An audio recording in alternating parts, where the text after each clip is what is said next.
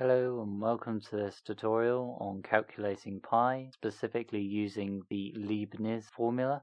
In this video, I shall define Leibniz pi, give an 8-bit binary demonstration, and show a code example. The prerequisite knowledge required for this video is that you know what a fixed point number is, you know how to add and subtract fixed point numbers, as well as being able to divide binary numbers. So this here is the formula for Leibniz pi. What it does is it takes the reciprocals of odd numbers and adds half of them and subtracts the other half. Note that I will not derive this in this video, and if you want a mathematical proof, look on the wiki. So then, how would an 8-bit simple CPU calculate this?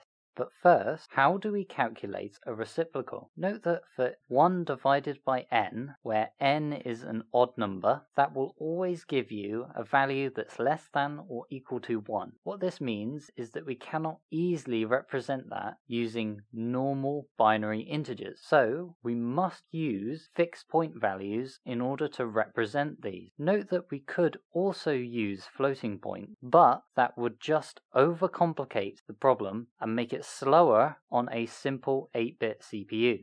Now if we take 1/3 in binary and multiply it by 2 to the power of 8 and cut off everything below the decimal place, it gives us this value here, which is our 8-bit fixed point number, which represents 1/3. How then do we calculate this value on a simple CPU? So what we could do is work out what 1 is as a fixed point number. If we take 1 and multiply it by 2 to the power of 8, we get this number here. Now since we need to fit it in 8-bit, we must cut off this 9th bit, which is the 1. What this means is that we will represent the number 1 as a fixed point value of 0. The 1 is still there, it's just not within our 8-bit. Now we must divide our fixed point value. So to calculate 1/3, we must take our fixed point value of 1 and divide it by 3. This division can be calculated either by using repeated subtraction or a division by shift and subtract. So what this gives us is 256 divided by 3, which equals 85, which is our fixed point value for 1/3. Now we just calculate each reciprocal and alternate between adding and subtracting them. So starting with the reciprocal of 1, we divide our fixed point value of 1 by 1, giving us the fixed point value of 1. We then add that to our answer, which starts as 0. So now our answer is the fixed point value for 1.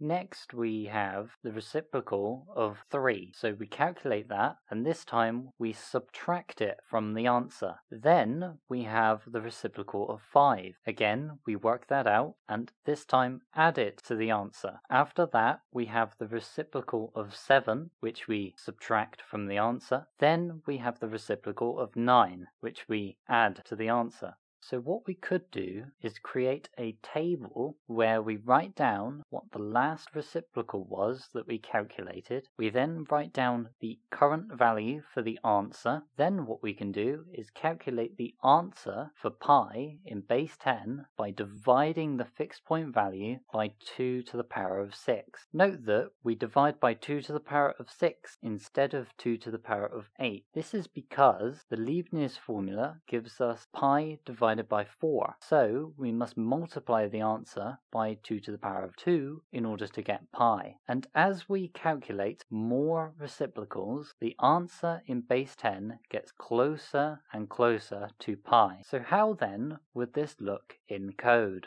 So this here is a relatively high-level B code program which implements the algorithm we discussed just now. We first start by setting the answer equal to 0. We then set the odd number equal to 1. This will keep track of the odd number that we're on. Then we create a variable called reciprocal and set it to nothing. Now we have a while true loop that will go forever, and we first start by setting the reciprocal equal equal to 0, which represents our fixed point value of 1, and we subtract the odd number from it. Then we set reciprocal equal to reciprocal divided by the odd number, and then add 1. The reason we do this, the reason we must subtract the odd number first and add 1 to the reciprocal afterwards, is because otherwise we are doing 0 divided by our odd number, and if we do that, the result will be 0. So what we need to do is subtract the divisor, which is the odd number, once from the reciprocal to emulate the 9th bit being active. Then all we have to do to correct the answer is add 1 to the answer. Then we set the answer equal to the answer plus the reciprocal. Then we add 2 to the odd number. Next, we once again take 0 and subtract the odd number and set that to the reciprocal. Then we do reciprocal divided by odd number plus 1 and set that to be the reciprocal. Then we take that away from the answer. So this time we are subtracting it. And once again, we then add 2 to the odd number. This loop will carry on forever, and the answer will get closer to pi.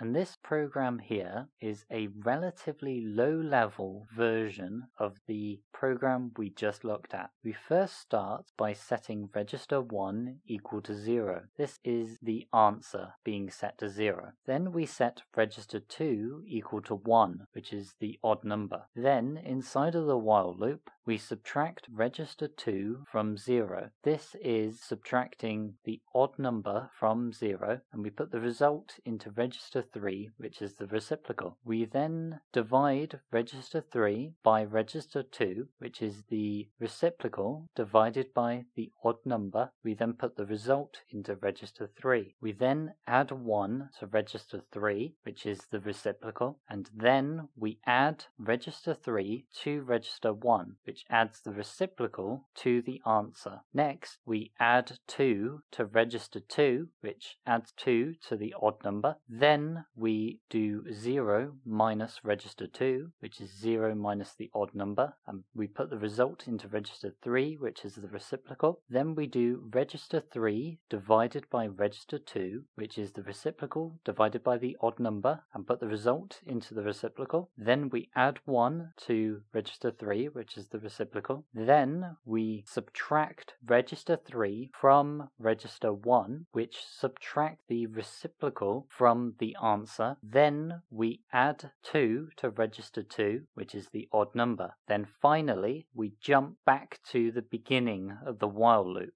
And with that, that's everything I wanted to cover in this video. If you have made it this far, please consider liking and subscribing and joining the URCL Discord, which is linked in the description. Thanks so much for watching, and cheerio.